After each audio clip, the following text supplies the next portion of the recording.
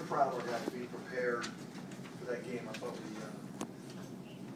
we came out well, and Ryder, as coaches, you know, that's a really dangerous team. Their offensive numbers are crazy, staggering, and we knew that's the kind of team with their guards that it was going to be tough to turn them over, and you could give us a tough game, and they did. And I was just proud that if our guys didn't come to play, we would beat today.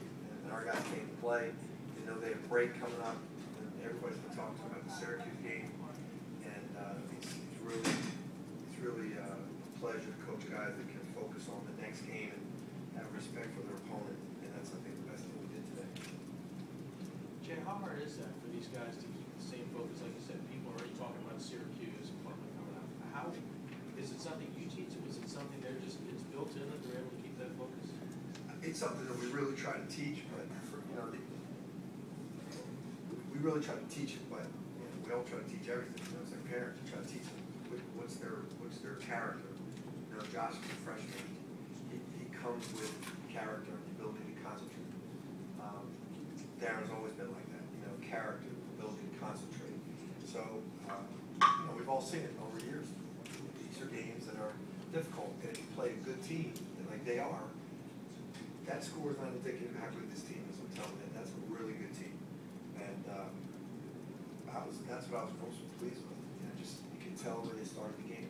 And a related question, Jay, is how do you approach the rankings, the undefeated, the national attention you're getting? How do you approach that with the message? We try not to talk about that too much, Joe, because we try to talk about the next game, and that's what was really difficult with this game, because everybody people were asking about Syracuse. It's natural, and as coaches, we've all been in these games. That's the kind of team that can beat you, just because they're talented enough and they're great guards that can control tempo. So we were trying to talk to them about just the next game and not the dress room. I don't think rankings bother them. I don't think all that stuff. I think sometimes, like when you have a big game like that coming up and it's Christmas break, that's what gets to me. I was very proud of it. Josh, you had a career high 19 points. The last time you scored this high was now St. Mary's. Do you think you're one of the best rookies in this conference?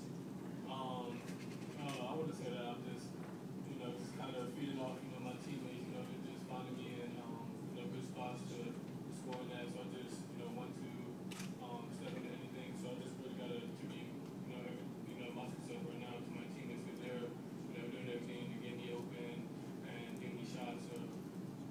Darren, what is it about this team's ability to just focus on the task at hand and not look ahead or even back? I think that it's a major part of our experience. Guys like James Bell, Davon Kingston, even Arch, Daniel, myself, just kind of been here before, and any given night you can get beat. We seen that last year with Columbia, just before 13-19. It's just a tribute to our experience. We're going to let the coaches keep pushing us, and then we're not going to take a step back. We'll wait till March 4th to kind of relax. So that's just a tribute to the older guys and the experience that we had in the past. Jay, you've had freshmen contribute right away. That doesn't always happen in a program that's in a big-time conference. What's the secret for guys like Josh and other guys who can make that impact right away in the first year? I think there's certain guys that are prepared a little bit better than others. I think Chris and Josh are really, really well prepared. I think Darryl Reynolds is actually well prepared, except we have so many guys at that spot, But I think it's a big part of this team.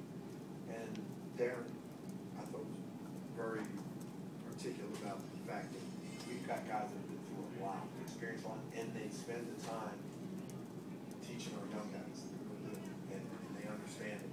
So I think that helps our freshmen too. These guys are prepared, and they've been taught well by the other classes. Jay's best starts in this 162 season, 11-0. Anything you want to say about that? That's a great start, man. I'm very proud of that. I really am. It's been a lot of great teams here at Villanova, and I didn't realize it was that long ago. And